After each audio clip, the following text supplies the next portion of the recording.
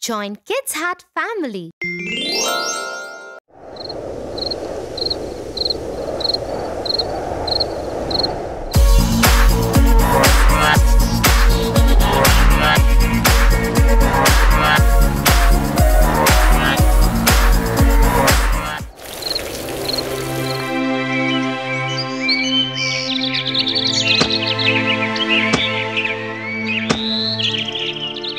Wasn't last night's slumber party fun, Tofu? Oh, I had a blast. Let's do it again. I agree, but I noticed that you weren't being very nice to Cousin Rob. You were always with your friend Josh. Cousin Rob started it. Started what?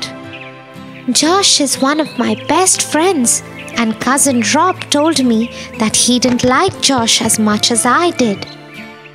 There's nothing wrong in that, Tofu. I don't understand. Why not? Shall I explain it to you with a story? Yes, I want to hear the story.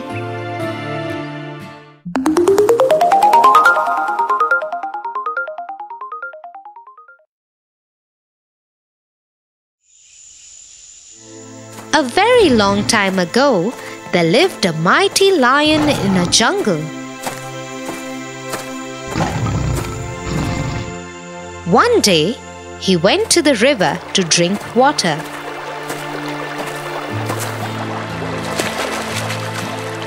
But his leg got stuck in the thick, slushy mud of the riverbank.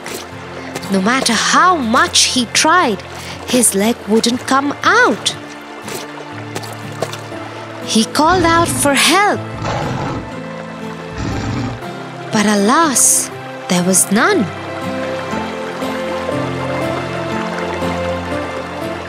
And so he remained stuck in the mud. After a few days, a kind jackal came to the same spot of the river to drink water. He saw the lion stuck in the mud. "Your Majesty, are you all right?" "No, Jackal. I am stuck in the mud. I cannot move. I have been here for days now." "Give me a moment, Your Majesty. Let me see what I can do."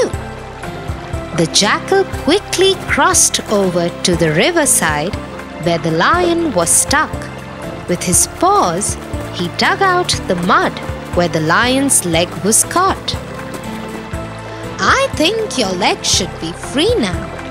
Please try and come out." The lion tried to move, but he couldn't. His leg had become stiff after being in the same position for so many days. Seeing this, the jackal made more efforts to free the lion. He pushed him and pulled him till he finally came out of the mud. The lion was very happy to be able to move freely after so many days. "Thank you, kind Jackal. You have saved me." "You are welcome, Your Majesty. Now I must get back home." "Where will you go? Why don't you come and stay with me? You've saved me, and now you are my friend for life." The jackal accepted the lion's offer, and both grew their own families.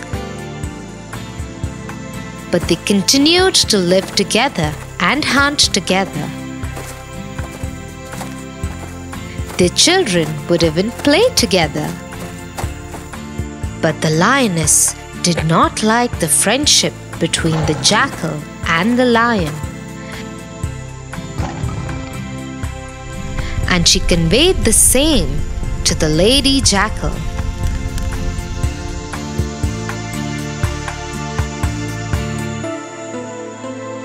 The lioness told me that the lion does not want us to live here with him and his family.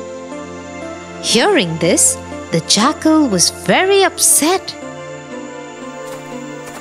and went to see the lion.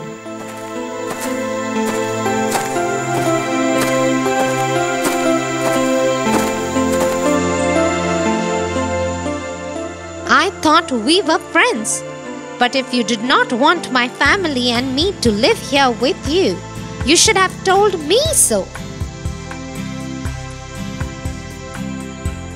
Instead, you conveyed your message to me through the lioness and the lady jackal? My friend, I don't know what you are talking about. We are leaving. No, my friend, don't leave me and go. I have not done anything of that sort. I want you to stay with me. The jackal understood what had happened. I am sorry, friend. I understand your sincerity and love towards me. I think I judged you too quickly. It is not you who wants me gone, but the lioness. I shouldn't live here any longer. No, you don't have to go. I will speak to the lioness. No, don't worry about it. My family and I will live in another home. But you and I will still remain friends. It is best for both families. Though the lion was very sad, he agreed.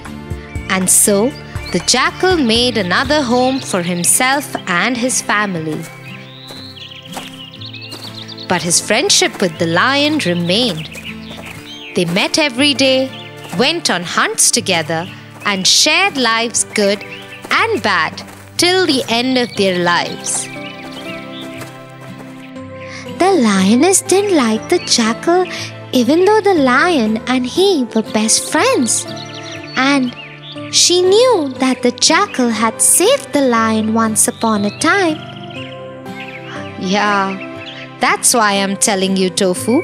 Sometimes you may like someone very much, but your family may not feel the same way about them.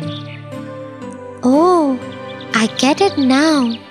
Let's call Cousin Rob and others for one more slumber party.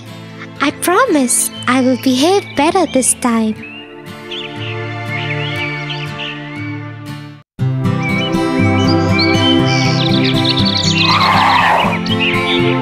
Tia, where are you? I am here, Tofu. What happened? Tia, you keep on teaching me new morals through different stories. Today I'll tell you a story that our teacher taught us in class. Oh, really? I'm so eager to listen to it. The Dog and the Bone. Once upon a time, in the dark alleys of a small village, there lived a dog. He was a stray dog who had to live on anything that he found on the streets, in the bins, or at the mercy of the people who would feed him every now and then. One day, while passing by a butcher's shop, he saw that there was no one to attend the shop. He entered the shop and his eyes popped out when he saw juicy chicken, lamb, pork, and turkey hanging. It was far from his reach, so he went around the cabinets to look for something. I hope I could find something to eat here. He went around sniffing and looking for it, and suddenly he saw a juicy big bone. He started drooling and said, My day is made. This would surely fill up my tummy. He bounced at it and grabbed it in his mouth. I'll eat this juicy bone in a quiet place where no one else would be able to take it away from me, So the lean dog very happily took the bone and looked for a secluded place. He crossed the village and entered the woods.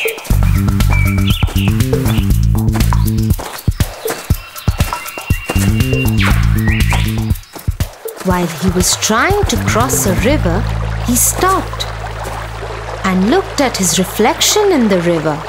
He was quite surprised at what he saw. He saw his own reflection and thought, "Oh my God, there is another dog with an equally juicy bone. It looks yum too. I got to have that bone as well." And the moment the greedy dog decided to bark at the other dog, the bone fell in the river. Oh, what have I done? It was my reflection in the water, and the greed made me lose my bone too. He went away in sorrow, with surely a lesson to be learnt. Wow, Tofu! That surely was a beautiful story. So what do you think is the moral of the story? Being greedy is not good because a bird in hand is worth 3 in the bush.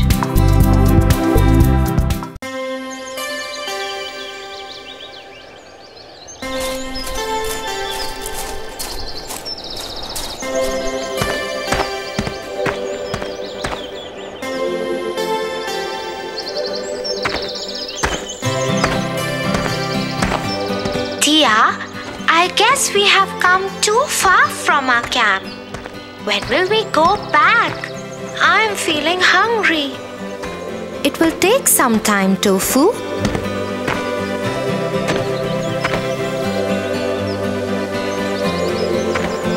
Those berries look yum. I think I can treat on them for the time being. Tofu, stop! Do you even know what those berries are about? They look yum to me. That is all I know. But they can be poisonous. You are in the middle of a jungle. Poisonous? Come, let me tell you a story on our way back to the camp.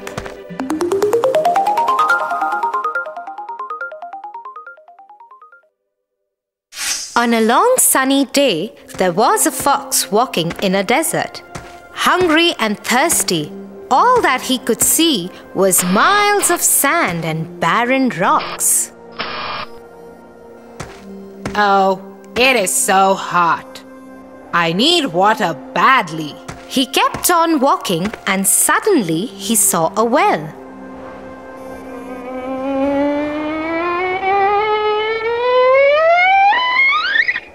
Thank God, I finally found a well.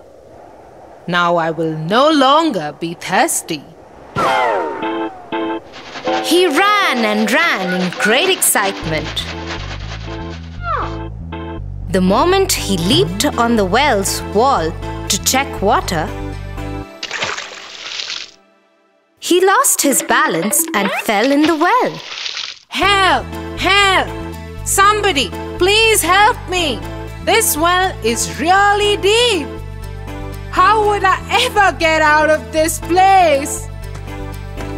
Nearby, a goat was passing the well. When she heard the fox, she went to peep over the well. Hey, Fox! What are you doing inside this well? Oh, goat! Isn't it too hot outside? I just came into this well to cool myself off. Why don't you also hop in and enjoy this cool and refreshing water? Not even thinking for a second, the goat jumped into the well.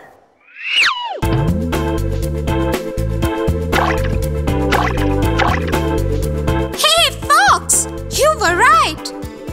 This water is actually very refreshing. I could spend all my day out here. After some time, the goat stops and asks the fox, Wait a second. How in the world will we manage to get out of this well? Oh, it's going to be simple. If you stand on your 2 feet and push me up, I can manage to reach to the top of the well and then pop out of the well. The goat, once again, without thinking twice, does as the fox said. Hey, Fox! What about me?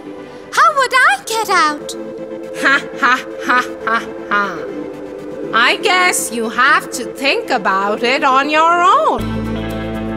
But I helped you getting out of the well.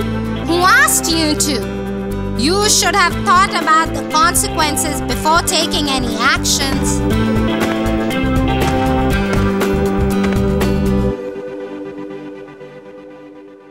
So one should look before one leaps. Yeah, Tofu, always. Because you never know what danger you might get into. And those wild berries, they might have been harmful for you. Yeah, Tia. One should always check before taking a step further. Look, there is our camp. And I can already smell the dinner is ready.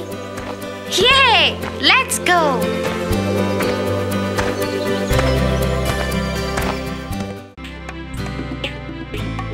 For your favorite rhymes, stories and more, join Kids Heart family.